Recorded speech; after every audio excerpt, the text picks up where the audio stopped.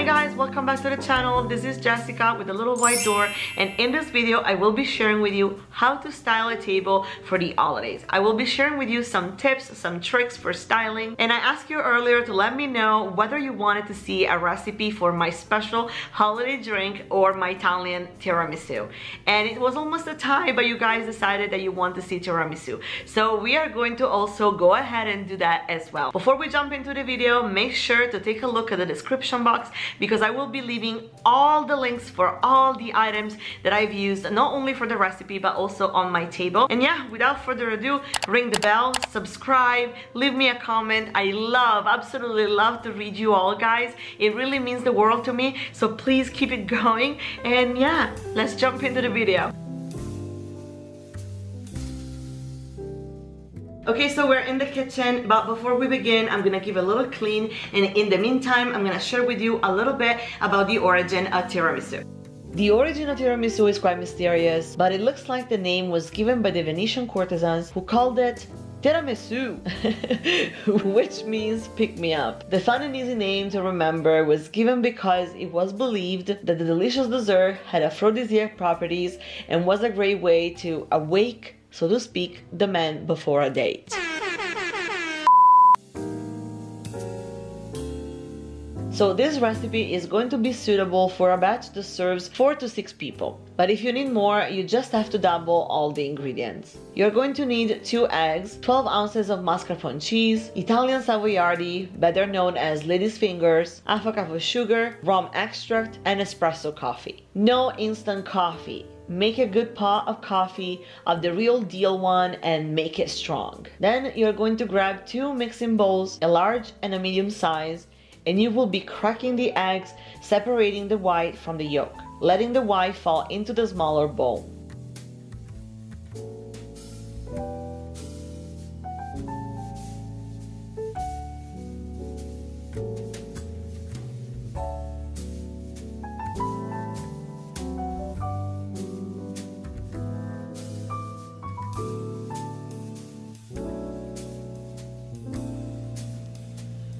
Once you're done, it's time to take your mixer and whip the egg white until you get a dense, foamy consistency. I like to start with a slower setting and increase the whipping force of the mixer as the consistency gets more dense. It usually takes about 2 minutes, and honestly, you may be able to get away using a fork or a manual whisk if you don't have a mixer, but you just might have to work a little bit more energetically.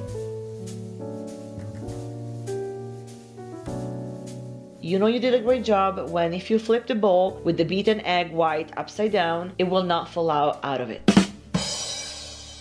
Leave the bowl to the side, and now add the sugar to the bowl with the yolk. Then mix together with your mixer, starting again with a low setting and increasing slowly as the 2 ingredients combine.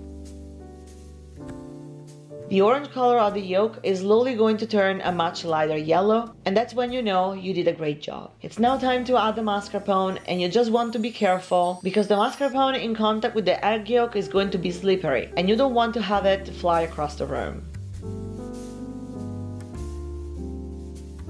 So start again with a low setting and keep mixing for about 2-3 minutes until you obtain a very smooth and dense creamy consistency. Now add the previously whisked egg white, combine, and then it's time to add the rum extract. You can be fine with 3-4 drops, but you obviously can add as much as you want.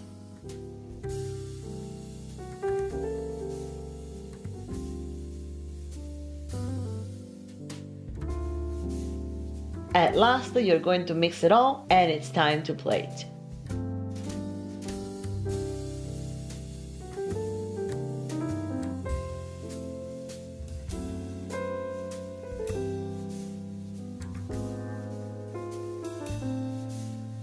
Typically, you can serve tiramisu in a rectangular pan, but here I wanted to be fancy for my Christmas party, and I decided to work with mono portions. I found these gorgeous glasses at IKEA, and I knew exactly what I was going to use them for, so here I am. Lay out all of the ingredients and prepare your lady's fingers in whichever serving bowl you are going to use, then soak them in coffee. The amount of coffee is totally personal, and keep in mind that lady's fingers absorb a lot of liquid, so the more coffee you pour, the more soggy they will be in the end.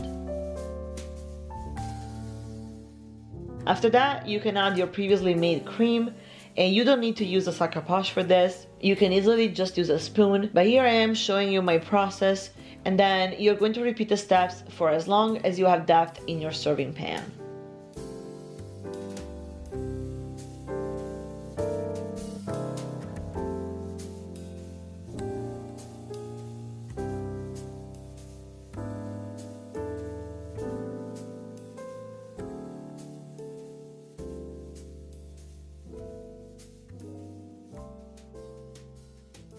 Once you reach the top, just sprinkle dark chocolate powder on it and you're done.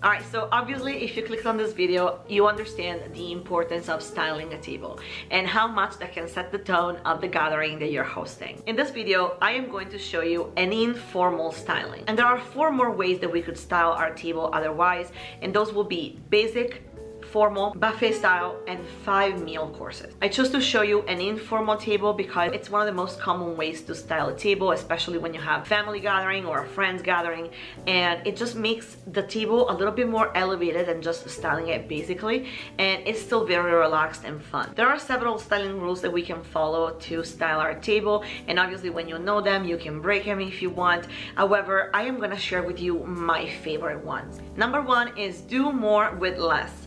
I am someone that loves very abundant tables, so you want to keep your tablescape interesting without overly crowded it with elements and, you know, decor pieces, because at the end of the day we are dressing up the table so that we can enjoy the meal that we are about to have. The second styling rule for me is choose function over style. Obviously, I'm someone that loves styling and decor and all the pretty things.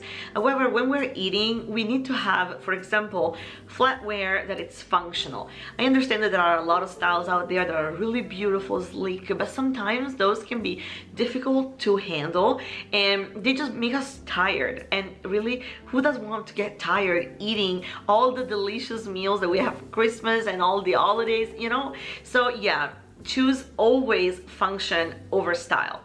You can get cute stuff that are still very functional. The third styling rule that for me is very essential is don't forget the lighting. I know this is gonna sound a little bit over the top, but lighting that set a mood is important. So think about how you're going to light up your dinner or your gathering or whatever, because that's going to change very much the tone and the atmosphere of the gathering that you're hosting. Number 4 is choose your colors. So I know that we can be very inspired by adding a lot of different colors, especially around the holidays. However, I strongly recommend you to choose one color that is your main color throughout the table, and maybe if you really want to, another one that can be used as an accent. If you start putting together too many colors, then your table is going to look a little bit cluttered, and we're gonna try to avoid that as much as possible. Number 5 is layering. You want to layer as much as possible, because when you create layers on your table, then you're creating depth. And so the eye of the person sitting at the table with you is actually enjoying a variety of items to look at. It just makes the table more interesting, more, you know, warming, welcoming, rather than a couple of plates just placed on the table without really any visual interest. I'm talking about heights as well. So play with the variety of items that you're placing, you know, in the center of the table, as if you wanted to create some sort of a visual wave so that people can actually look at something that has lower heights, very high heights. So yeah, just keep in mind that. The last one for me is texture. Make sure that you're mixing them, because it is very easy to fall for, I love gold and I want to put a lot of gold everywhere. But if you go for that, then make sure that your gold are all the same. Say you choose brass, and then you have brass flatware and maybe brass napkins holders, and they're not the same brass, then you're gonna be in trouble, because the look is going to feel a little bit cheaper rather than elevated. So in my personal suggestion, add a texture that add warmth and cold and a little bit more of masculinity and femininity to your table, so that you're mixing together different items that tell a story, make the table interesting, and just feel a little bit more cozy rather than a little bit of a mixture of something just because you love it. Start decorating any table from the center. In here I am styling a burgundy runner, on top of which I am placing a faux cedar garland.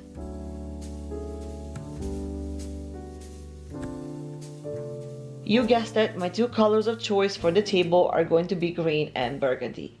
I have a pretty neutral dining room, so these two colors are actually going to cozy up the space a little bit. Now that I have the center of the table defined, I am moving on to the sides, starting with the chargers that will ground the eye and serve as a reference for the placement of the plates. I went with these gorgeous woven round ones because I love the natural element that they bring and the warmth of the texture that is a nice contrast with the ceramic of the plates. In a formal table, the napkins should be placed to the left side of the plate. However, it is also accepted to have it folded on top of the salad plate. I grabbed these very fine and simple brass holders and used them to create a bow with the napkin, and that is a very simple and super cute way to add a detail of cuteness and interest to your table.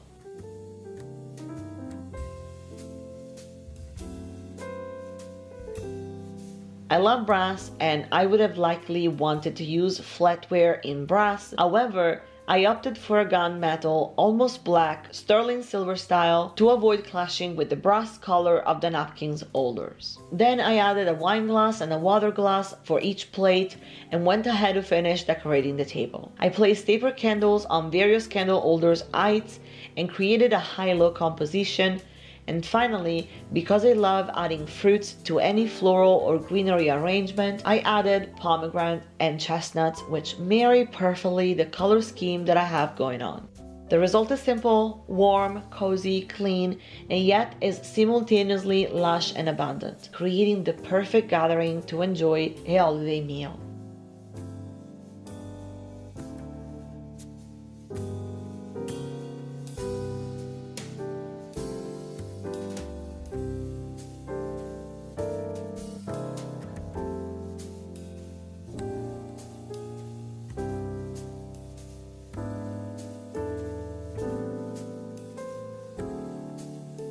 Alright you guys, thank you for watching. I hope you enjoyed the video. I'm definitely enjoying this one.